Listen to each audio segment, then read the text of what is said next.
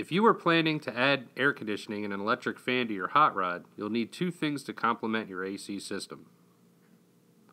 The first is a relay to reduce the load from the electric fan, and the second is a trinary switch.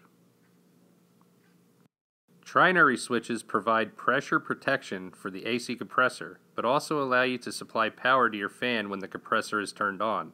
This means a trinary switch allows for a single relay to control an electric fan regardless of whether or not the AC compressor is engaged. In addition to the switch itself, the trinary switch requires a few more wires outside of the standard electric fan setup to function. As with any fan relay, the trinary switch setup requires an ignition, battery, and ground. For purposes of our universal 40 amp relay kit, the red wire will be battery hot, the pink wire will be 12 volt ignition, and the black wire will be ground. The orange wire will supply power to the fan through the relay. Now that we have this half of the circuit mapped, it's simple to lay out the extra wires for the trinary switch. Your AC system will require a 12 volt switched feed from inside the vehicle. When the air conditioning is turned on, this sends power to the trinary switch. The trinary switch monitors system pressure but also incorporates the connections that allow the fan to be turned on. The trinary switch requires a 12 volt feed that is supplied when the air conditioning is turned on inside the car.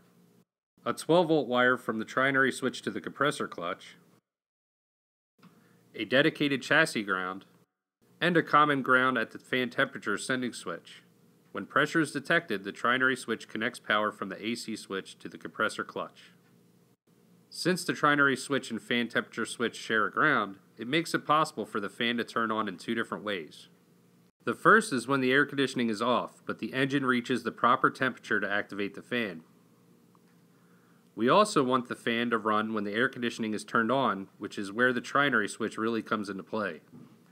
The trinary switch wiring runs in parallel to fan circuit, but since the fan wiring and trinary switch wiring share the same ground, this means the fan will turn on when air conditioning is switched on from inside the car. The shared ground feed from the trinary switch is normally open, but when the switch sees a predetermined pressure, will close to allow the relay to turn the fan on. With all connections in place, a single electric fan can cool both the radiator and air conditioning condenser. Thanks for watching. For this and other videos, subscribe to our YouTube channel. You can also follow us on Facebook, Twitter, and Instagram.